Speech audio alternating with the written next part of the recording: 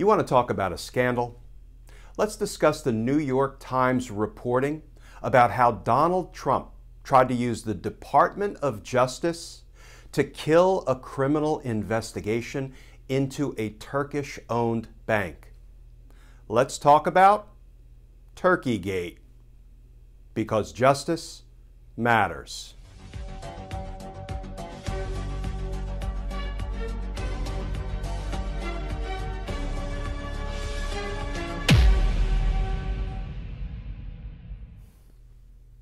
Hey all, Glenn Kirshner here. So, given the breakneck pace of the scandals, it's like a scandal an hour in the Trump administration these days, you may have missed this story. And let me tell you, this story is staggering. And frankly, it can probably be summed up in just 3 headlines. Let's start with the headline in the New York Times. That's the publication that first broke this story. The headline reads, "Turkish bank case showed Erdogan's influence with Trump." Erdogan is, of course, the president of the Republic of Turkey. That's the first headline. Turkish bank case showed Erdogan's influence with Trump. Here's the second headline from the Daily Beast.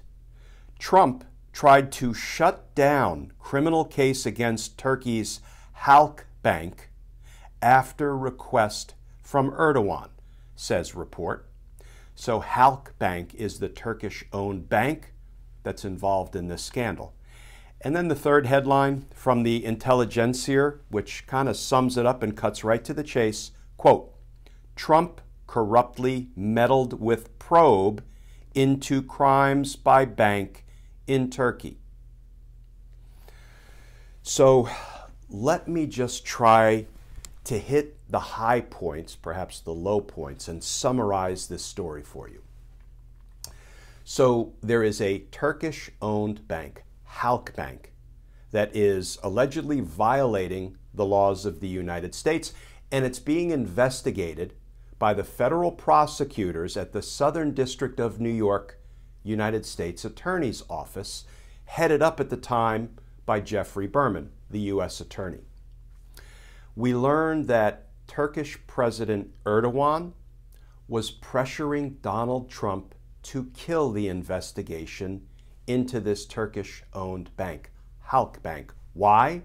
Well, we learned from the reporting that the investigation might implicate Erdogan's family members and some of his political allies.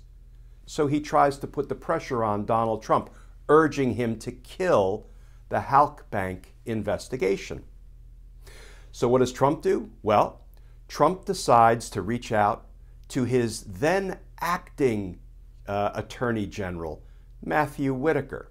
Remember him? He was the acting Attorney General for, all of a minute, a few months in reality. And you only need one headline to sum up who this character was, Matthew Whitaker. Quote, "FBI investigated fraudulent Miami company connected to acting Attorney General Matthew Whitaker." So Matthew Whitaker tells the U.S. Attorney in the Southern District of New York, Geoffrey Berman, to basically kill the Halkbank investigation. And Jeff Berman says, no, not going to do it. We're going to keep investigating. And then, of course, Matthew Whitaker is gone. He remained acting Attorney General for about a cup of coffee. And then he was gone. And enter who? Bill Barr. And you thought it couldn't get any worse that we had Matthew Whitaker as the acting U.S. Attorney General. And yet it got so much worse under the tenure of Bill Barr. So what does Bill Barr do? Bill Barr calls a meeting with Geoffrey Berman and says, you should really try to back off that Halkbank investigation. In fact, why don't you just wrap it up with a nice little deal where Halkbank will just, pay a fine and it will all go away. Of course, that would then protect Erdogan's family members and political allies from any criminal exposure, right? From having their wrongdoing exposed if we kept investigating the crimes being committed by Halkbank. You know what Geoffrey Berman told his boss, the Attorney General, Bill Barr? No, that's not the way we do things in the Southern District of New York. And he kept investigating.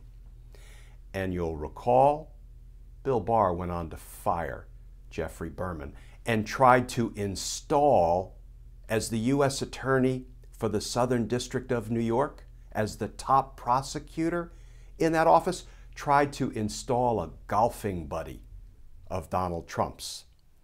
But Geoff Berman was a couple of steps ahead of Bill Barr, and he managed to thwart that.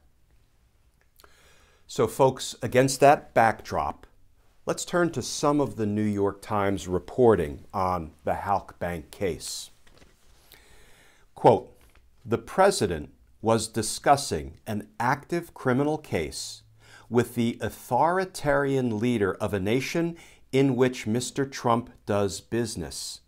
Trump reported receiving at least $2.6 million in net income from operations in Turkey from 2015 through 2018 while Donald Trump was president, according to tax records obtained by the New York Times."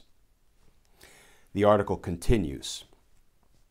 Former White House officials said they came to fear that the president was open to swaying the criminal justice system to advance a transactional and ill-defined agenda of his own. Can I put it more plainly? Donald Trump was willing to corrupt the Department of Justice and the criminal justice system in furtherance of his own financial interests. You know, folks, this makes the Iran-Contra scandal look like a shoplifting incident. This makes Watergate look like petty theft covered up with some schoolboy lies. And while I'm on Watergate, remember that more than a dozen government officials were indicted and imprisoned behind the Watergate scandal, right? A scandal that really involved a second-rate burglary and a clumsy cover-up. This scandal, involving the president, two attorneys general, and goodness knows how many other aiders and abettors, this scandal, how many government officials will need to be investigated, indicted, and imprisoned behind Turkeygate?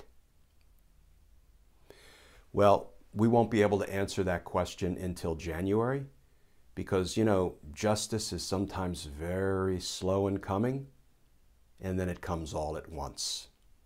And in January, when we have a law-abiding president and a law-enforcing Attorney General, no Matthew Whitakers, no Bill Barrs, trying to kill criminal investigations to, you know, help the president's financial interests,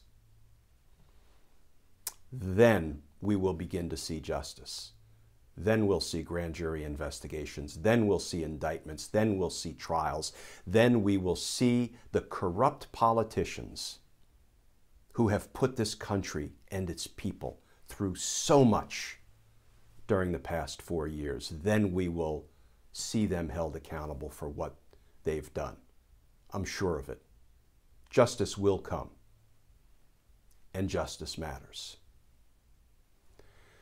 In the meantime, folks, we are counting down to Election Day.